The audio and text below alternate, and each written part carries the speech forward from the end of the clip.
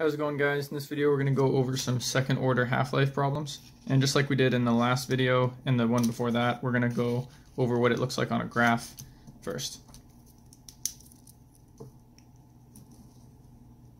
So if we have time on the x-axis, on the y-axis we're going to have 1 over our concentration of A.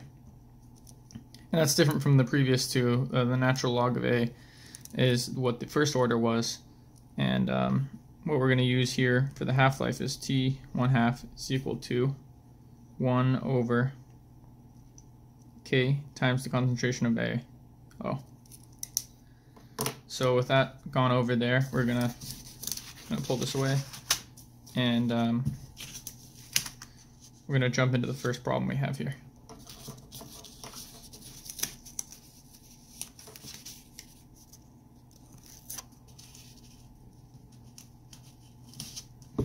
Alright, so here's the first one we have. The following second order reaction was observed in your lab. A yields B, and then we have the concentrations of A there, and then the time. So first off, what is the half-life of A? And then what is A after 13 hours? So the way that we're going to start this off is basically, what are we looking for here? In order to get our final answer, we're going to need to find K. And then so to find K, we're going to do 1 over 0.036. It's going to equal 1 over 0.0, I'm sorry, that's 0.25 plus K, and we're going to have the 3.215. So now we'll just solve that for K. So there's a whole bunch of different ways you can do it, but the answer that I'm getting here is K equals 7.396 times 10 to the negative 3, and then the units are going to be m to the negative 1 minutes negative 1. So if you're not sure how I got those units, we'll just work it back. We had both of our m's here are just a single m, and then our time is in minutes.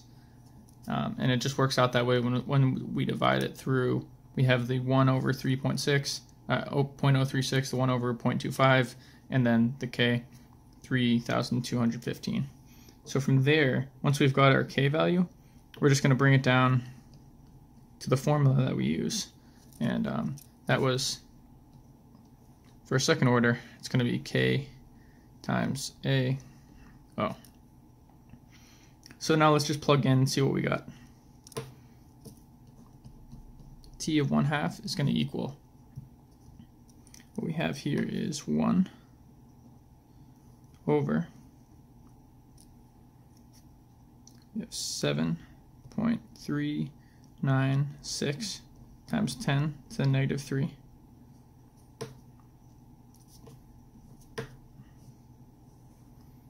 And that is going to be times 0.25 m.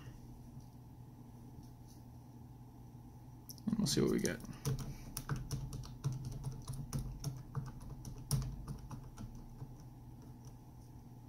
Okay, so what I'm getting here is the half-life is going to be 540.83 minutes.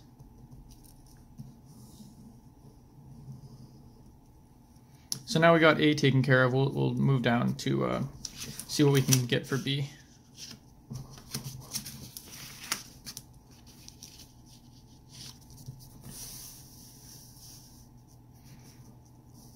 Okay, so B's asking, what is the concentration of A after 13 hours? So the way that I like to approach this, we know that for our time we have that in minutes, so we kind of want to get our units equal. So what we're going to have here is, we'll start with our time. So they're saying we have 13 hours, and what we want that in is minutes. So 13 hours, and we have 60 minutes per hour. And we're going to get 780 minutes. So now we know how many minutes. We got our units in a in a way that makes sense with the problem. From there we can keep moving forward with our formula here. So it's going to be 1 over AT. It's going to be equal to 1 over 0.25 plus, then we have our 7.396 times 10 to the negative 3, and then we're going to use 780 as our t because that's in minutes, and these that concentration is based off of minutes. So we're just going to do that out.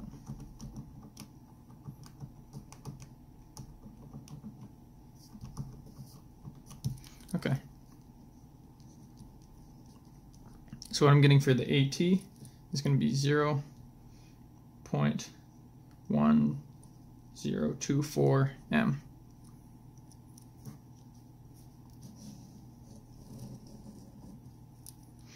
So that is going to be the concentration of A after 13 hours. So from there we'll jump into the next problem.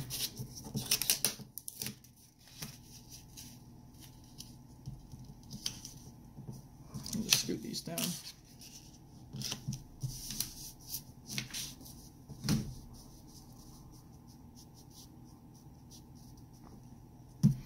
Okay. So what we have here is the following reaction is second order and has a rate constant of 0.77 m to the negative 1 s to the negative 1. 2A yields 2B plus C.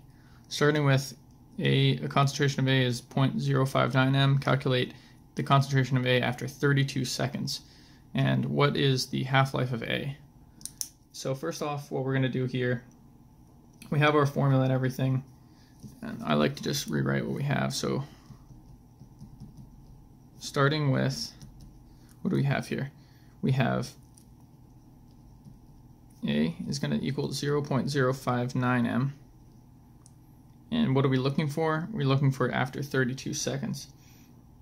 I'm sorry, so yeah, calculate the A after 32 seconds. So what we're going to have here is, start off with our formula. A, just like in the very last part here, we're looking for the AT.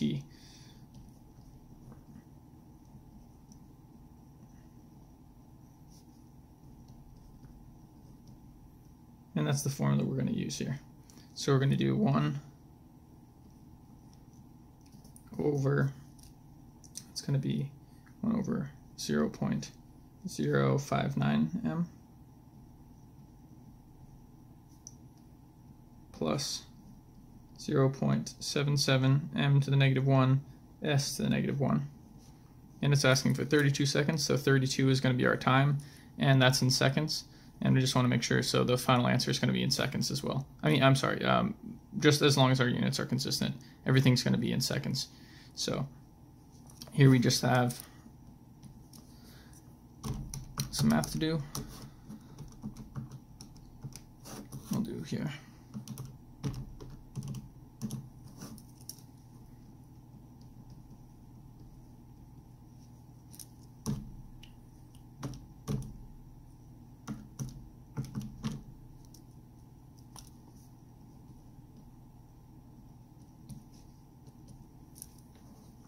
Okay, so what I'm getting here is, so what we have here is 41.68, and that's going to be all equal to the 1 over AT.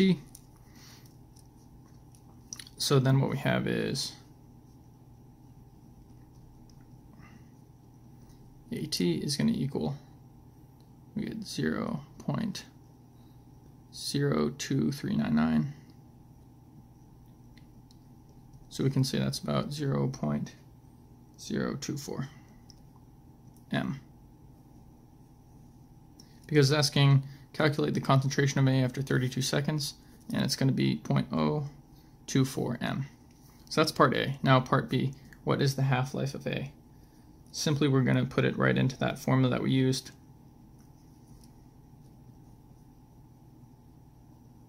1 over k times a. Oh, it's going to equal 1 over 0.77 m negative 1 s negative 1. And then that is going to be multiplied by 0.059. And what we're going to get there in that 59m. Okay, so point.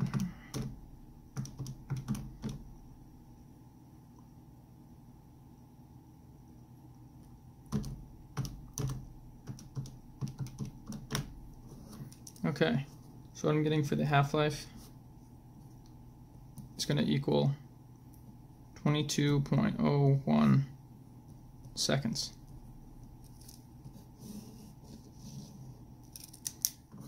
Cool.